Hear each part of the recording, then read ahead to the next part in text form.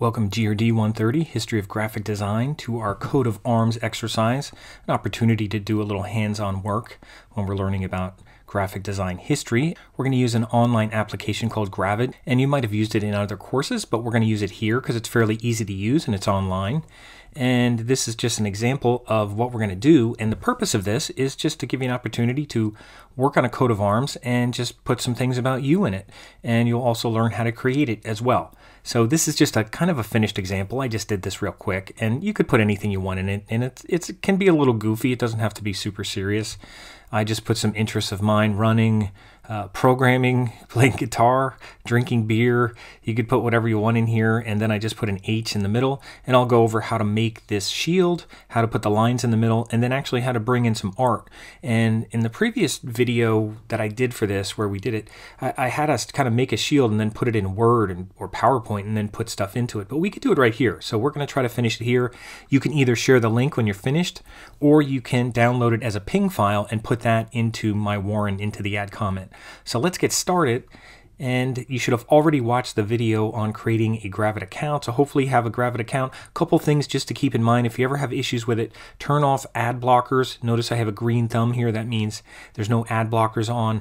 Also, sometimes people have to clear their cache or just refresh when they're creating their account. There's been little glitchy kind of things, but not a whole lot of stuff. It's been pretty good, and I recommend using Chrome or Firefox, not Internet Explorer or Edge or even Safari when you're doing this. So try to stick to Chrome if you can. It seems to work best in Chrome.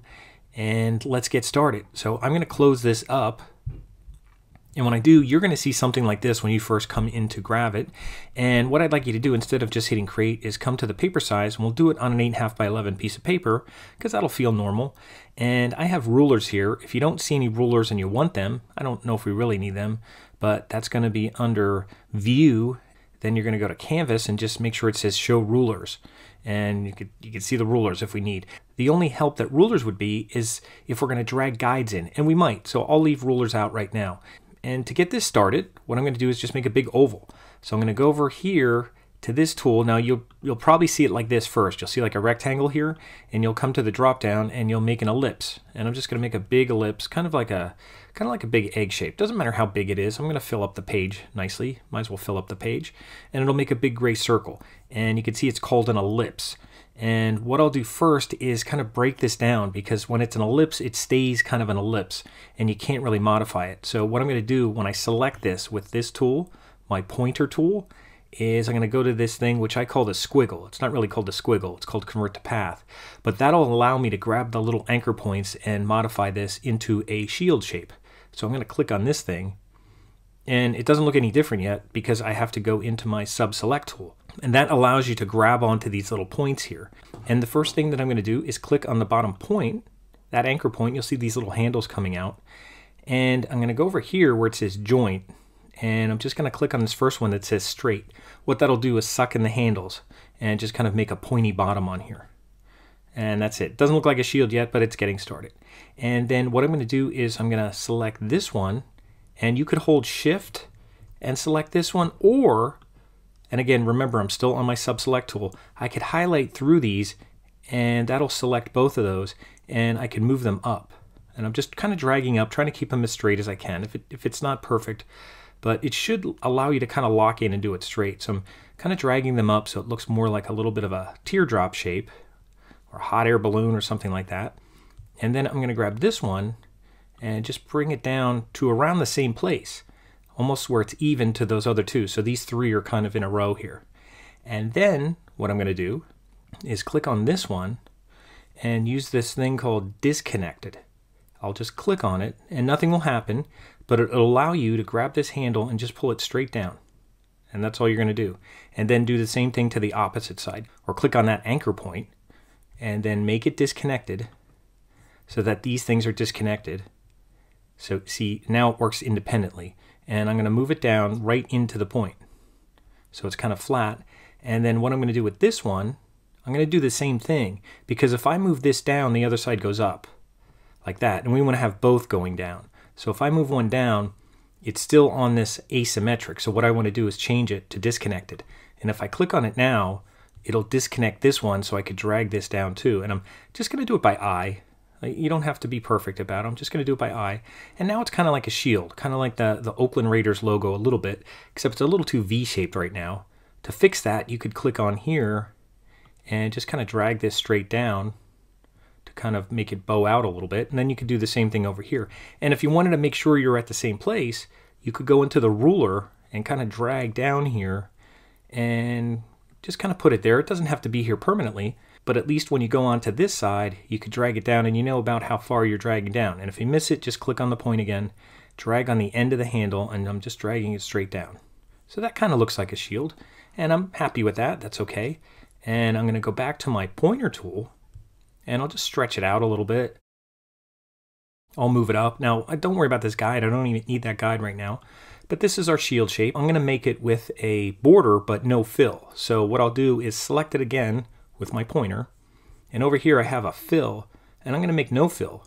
And before I do that, because it's going to look like it goes away, I'm going to add a border. So I'm going to go where it has border, hit the plus sign, and it's 1 pixel thick. So I'm going to, you could just drag up on this number, and I'm going to put it, I think, at like 5.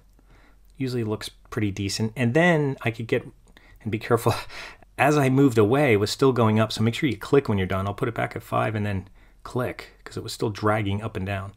And then what I'll do is I'll go here to fill, and I'll just delete the fill and get rid of it. So now it's kind of see-through. And it's not even white, it's just see-through. And I'm going to put a line down and a line across. Now there's different ways to do it. You could use the pen tool. There is a line tool underneath where the rectangle and ellipse was. It's just a line tool like that. And I'm going to kind of start here and just drag straight down and make a straight line. And it says 1 pixel. I'm going to put it up to 5. And let me just point out, if you ever have any issue where you're doing this and it's not showing up, because I had that happen in the past, just go on these advanced options right here, click on it, and just make sure it's on center. Make sure it uses that option, because for some reason I've had issues where it doesn't seem to be showing the thickness on that line. So make sure you do that. But I think it's okay now, and then I'm going to use the tool again. It should use the same setting. And I'm just going to draw something across like that. And I'll just click off it, and it's 1 pixel, and I'll just go up and I'll make it 5. I'm just dragging up and down on this.